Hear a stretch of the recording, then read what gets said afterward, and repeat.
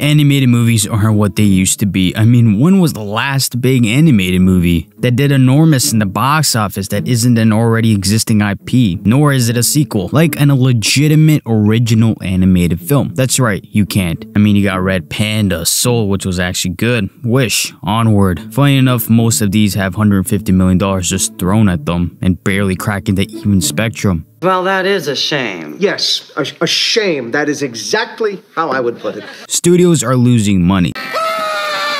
They need a hit. So what do they turn to? Using a beloved established IP and doing the worst 90% of the time and turning it into a live action remake. Because why not? Well, notorious, from a business standpoint, if the original ideas are failing, what choice do they have? Well, thanks for that question. And the answer I have for you is market the movie fucking better. That always should be the first step. Disney or any other studio either barely market or make the most boring marketing scheme. And with Disney, you see how I keep pointing at one singular company? The big mouse, they just suck at marketing. And on top of that, their films, at least most, lack substance. And characters we really can't relate or care for because they simply can't creatively create an visionary world with unique designs, with life lessons we can all comprehend, whether you're an adult or a kid. Newer films just don't have this anymore, or at least most don't. Seems like studios want to separate their storytelling to two narratives.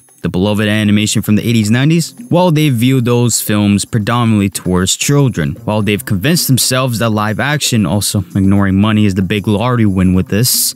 Hello, I like money. They're able to cater to us adults, failing to realize many of us still love those original classics. Remember Coco, an original animated Disney film making over $800 million?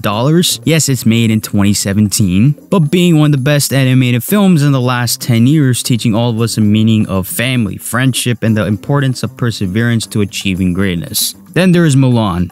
Do I really need to explain any more with that movie? How about fuck you? I'll give two great examples of when films work better in animation than live action. Yes. Oh boy, one of them, they've tried twice.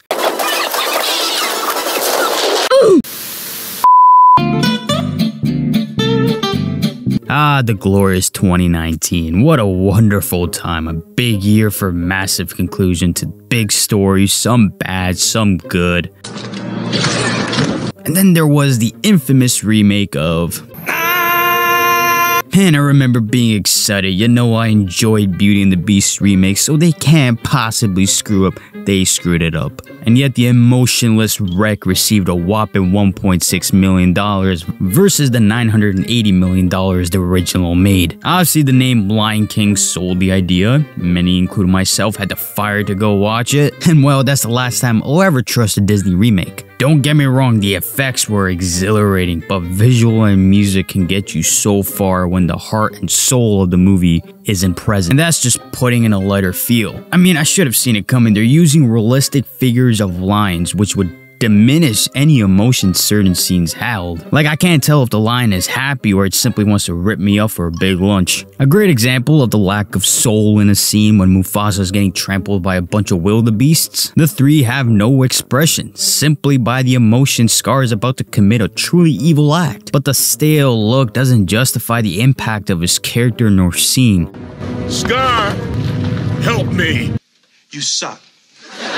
You can't make it up, it just doesn't work. Yeah, sure, the music and cinematography was outstanding. I mean, it's Hans Zimmer, come on. But my God, seeing Simba react the way he did when Mufasa died, never seen a more emotionless scene. Like, it really did suck. I mean, just look at the comparison. Can't tell if he's happy or sad. I mean, obviously he's sad. Just saying realistic lines don't work best for these type of moments. Sure, you can argue that it is a live action. It's not gonna hit the same like it did with the original. But what about changing scenes? You know, you weren't getting the one-to-one skill, but according to Lion King, a mega dance number. You know, Scar having the big parade, standing on that big rock, just watching a bunch of hyenas just marching. Him giving a big speech in the form of music of his motivation to assassinate his brother for the throne. But yeah, okay, the controversy surely changed things because it showed a political symbolism, despite being a terrible line in the flesh and the heart. But okay, it's fine, let's switch things. So prepare for the coup of the century. So prepare for the coup of the century. Fuck. At least make it have the same feel, not Scar doing whatever the fuck he was doing. The movie simply felt like what Hulk Hogan felt when Andre the Giant ripped his shirt. The heart and soul out of all the little Hulksters, man. Let's talk about a more recent show. A remake that's based off my favorite childhood show. Netflix's Avatar: The Last Airbender. We had a remake before, but that's something we don't talk about. After Mr. M. Night completely crippled the chance of another live-action Avatar, 14 years later, Netflix decided, hey, we're increasing the prices for our streaming service. But we made too many completely dogshit originals. We need to bring the people back in. Hey man, I'll just say this, not as bad as M. Night's. At least it didn't take 10 earthbenders to throw one rock. But the show suffers from a short season, moments where the acting becomes stale, changing storylines again because of the time and age, which was completely blown out of proportion. You know, not getting the concept of what an arc is, but okay, I guess. Just a guy with a boomerang. I mean, it's not hard to understand what made the original great. Yeah, sure, you can argue filler episodes not being in the live action show doesn't change how the characters develop and the payoffs they go through, but the animated version was different. The filler episodes were crucial in a way. They focused on the strengths and weaknesses of each character. Such as Aang burning Katara was set in stone on his perception he carried that all fire is just simply destruction and pain. You know how the Fire Nation are the semblance of destruction in this very war.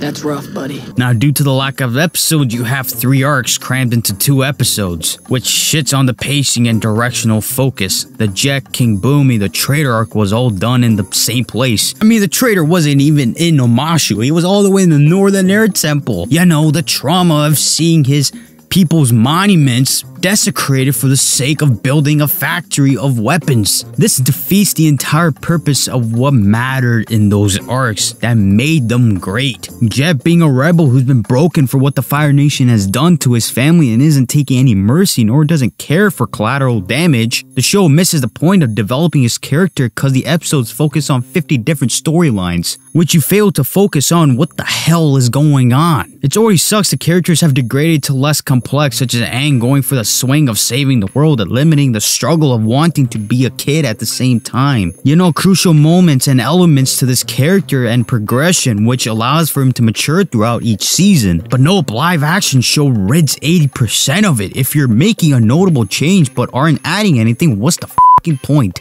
You already ruined the build-up of Ozai, whose plan isn't complex but basic, so his impact is essentially crafted as the animation, where we saw his role on this world through his children and the world's perception of him. But no, seems like the creators saw the good doctor memes and they were like, we need to use Daniel Day Kim a whole lot.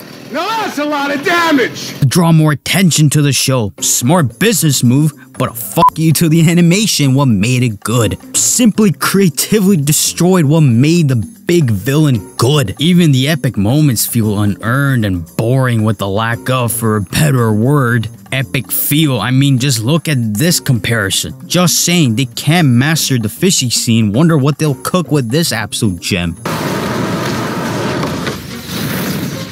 Oh, fuck yeah! This is the shit!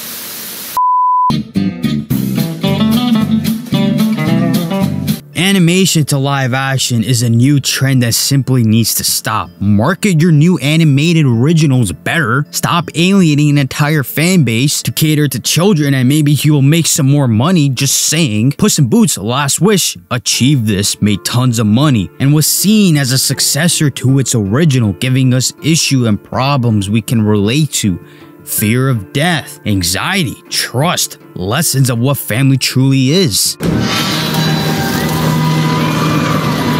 So I won't be colored surprised if corporate ever decides to make a live action version of this film with real cats in boots, swinging away against a giant wolf. Cause God forbid we make something original in Hollywood nowadays. 2000s thrived with animation after animation, and animation being a hit after year after year and year and year and year and so on. Incredibles, Toy Story, Kung Fu Panda, Ice Age, the list can go on, and with so much potential, and utilizing these tools to spoil yourself, creating a visually telling story. Something that isn't all achievable in live action. I will say this, if I ever was to be a director, I would rather miss trust my original idea than to desecrate what's been already made by the original creator for your own profit. Disgusting!